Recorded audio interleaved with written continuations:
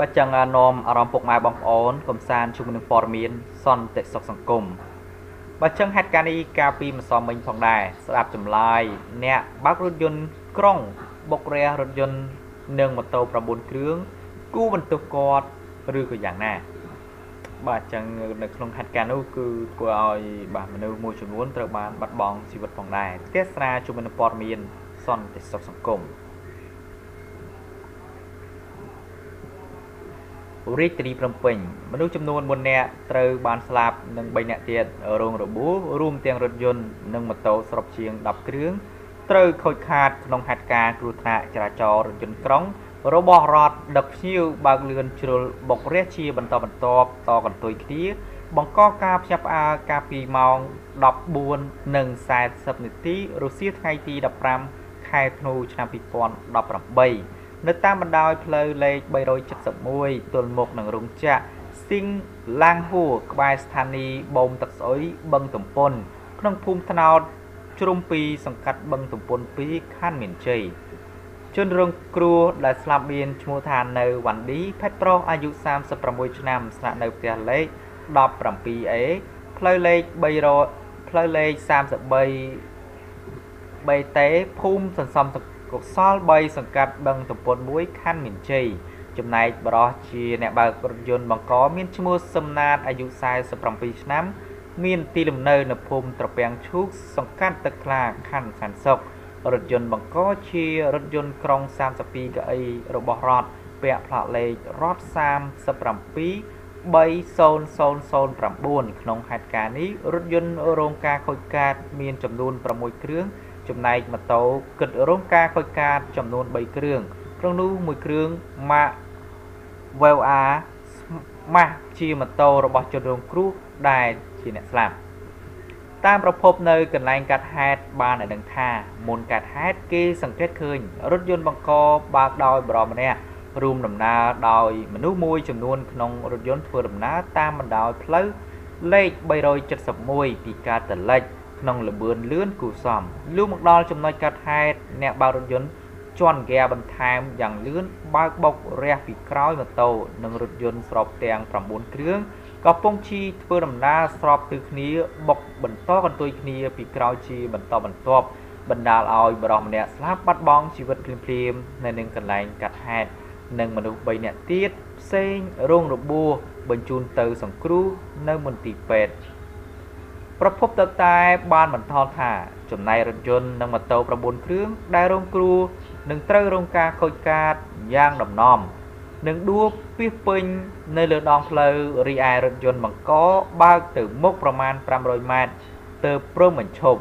បន្ទាប់ពីកាត់ហេតុកម្លាំងនគរបាលមូលដ្ឋានចុះអន្តរាគមន៍ដល់កន្លែងកាត់ហេតុនិងឃាត់ខ្លួនបរិសតែកង់រថយន្តបង្កបានភ្លាមបញ្ជូនទៅប៉ុស្តិ៍រដ្ឋបាលនគរបាលមូលដ្ឋានដើម្បីសាកសួរនាំបន្ថែមលោកខុនលេងនៃប៉ុស្តិ៍នគរបាលបឹងទំពុនទី2បានឲ្យដឹងថាបន្ទាប់ពីសួរនាំមកបរិសជាតែកង់រថយន្តឆ្លើយប្រាប់ថាខ្លួនជាមនុស្សដែលមានជំងឺភ្លេចភ្លាំងខ្លាំងនិងឧស្សាហ៍ភាំងបាត់បង់ម្ចាស់ការនៅក្នុងខ្លួនហើយនៅពេលកើតហេតុនោះបរិសរូបនេះអះអាងខ្លួនថាមិនបានដឹងថាបានបុកគេឯងផងទើបតែចេះតែបន្តដំណើរទៅមុខរហូតទៅនោះយោងតាមសម្ដីព្រះសង្ឃមួយអង្គដែលគង់នៅក្នុងរថយន្តបង្កបញ្ជាក់ថានៅពេលរថយន្តបើកបុកគេហើយនោះព្រះអង្គក៏ឃើញដែរតែគិតថាតែកង់រថយន្តបានដឹងលុះរថយន្តបង្កចេះតែបន្តទៅមុខហើយបុកគេឯងជាបន្តបន្ទាប់នោះព្រះអង្គក៏ស្រវាដើរទៅកៅអីមុខរបស់តែកង់ស្រាប់តែឃើញតែកង់រថយន្តមើលទៅទឹកមុខហាក់គ្មានព្រលឹងនៅក្នុងខ្លួនហើយអង្គុយភាំងសម្លឹងមើលទៅបុកមិនមាត់មិនកអ្វីទាំងអស់ឃើញដូចនោះព្រះសង្ឃអង្គនោះក៏បានគោះហៅតែកង់រថយន្តនោះខ្លាំងទើបរូបគេដឹងខ្លួនហើយព្រមឈប់រថយន្តម្ដងទៅដោយឈប់រថយន្តទាំងមិនដឹងថាខ្លួនឯងកំពុងតែបើករថយន្តបុកគេឯងយ៉ាងលូករណាលឡើយយ៉ាងណាមិញក្រោយពីកើតហេតុកម្លាំងនគរបាលមូលដ្ឋានសហការជាមួយនឹងជំនាញចុះអន្តរាគមន៍វាស់វែងអូសយករថយន្តបង្ករថយន្តរួមទាំងម៉ូតូរងគ្រោះទាំងអស់សរុបជាង10គ្រឿងបញ្ជូនទៅ កាន់ការិយាល័យនគរបាលចរាចរណ៍ជើងគោកនៃស្នងការដ្ឋាននគរបាលរាជធានីភ្នំពេញរងចាំដោះស្រាយទៅតាមនីតិវិធីច្បាប់នៅពេលក្រោយចំណែកសាកសពជនរងគ្រោះត្រូវបានសមត្ថកិច្ចទំនាក់ទំនងទៅកាន់ក្រុមគ្រួសារសាច់ញាតិឲ្យមកទទួលយកទៅធ្វើបុណ្យតាមប្រពៃណីសូមបញ្ជាក់ថាក្នុងហេតុការណ៍គ្រោះថ្នាក់ចរាចរណ៍ខាងលើនេះគឺបានបង្កឲ្យមានការកកកុញស្ទះចរាចរណ៍ជាខ្លាំងទាំងការធ្វើដំណើរទៅបើទោះ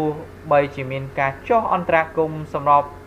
ម្រួលចរាចរណ៍ពីសំណាក់កម្លាំងអាជ្ញាធរចម្រុះក៏ដោយបើចឹងហេតុការណ៍នេះគឺនៅក្នុងរថយន្តដែលបានបុកបាទប្រជាពលរដ្ឋដែលបានជិះម៉ូតូបាននៅលើថ្នល់ផ្លូវជាតិ371បាទហើយក៏ដូចជាបាទបុកឡានបន្តកតុយគ្នាហើយនៅក្នុងការថែនោះគឺធ្វើឲ្យបរិសម្នាក់បានស្លាប់នៅកន្លែងការថែផងដែរហើយក៏ដូចជាសម្ដីរបស់កង់ឡានជាអ្នកបើកឡានក្រុងឲ្យរត់ផងដែរគឺបាននិយាយថាគឺខ្លួនមិនបានដឹងខ្លួននោះទេគឺអារម្មណ៍គឺភាំងមួយភាំងផងដែរហើយចេះតែបះជន់ហ្គាទៅបុកផងដែរ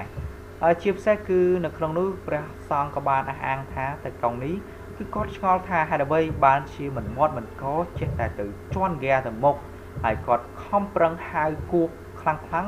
ទើបដឹងភ្ញាក់ខ្លួនហើយក៏ដូចជាការស្ដាប់ចម្លើយរបស់អ្នកបើករថយន្តក្រុងបុករះនឹងម៉ូតូ9គ្រឿង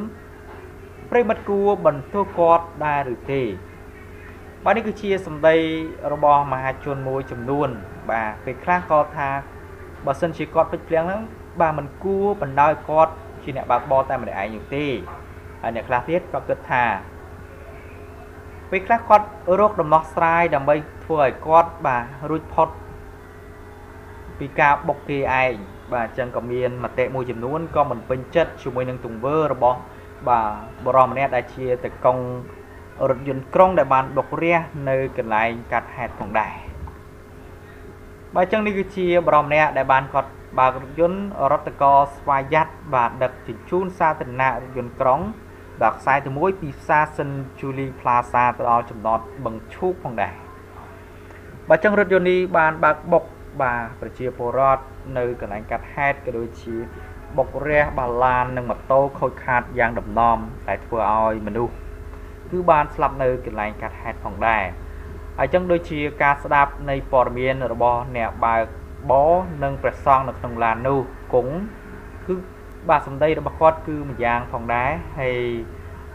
ការត្រួតពិនិត្យក៏ដូចជាការស្រាវជ្រាវ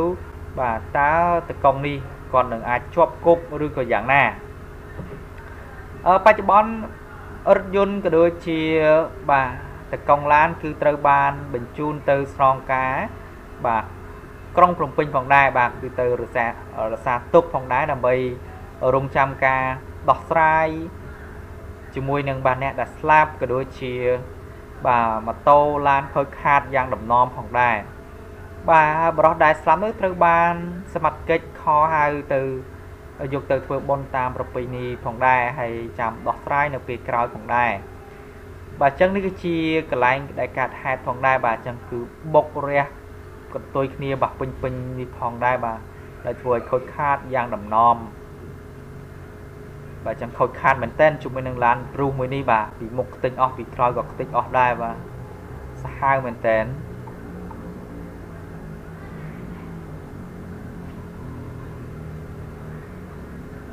បាទប្រិមិត្តបាទឃើញព័ត៌មានមួយនេះអាច comment ជាមួយនឹងបាទតើការស្ដាប់ចម្លើយរបស់អ្នកបើករថយន្តក្រុងនិងព្រះសង្ឃថាគាត់តែងតែភ្លេចភ្លាំង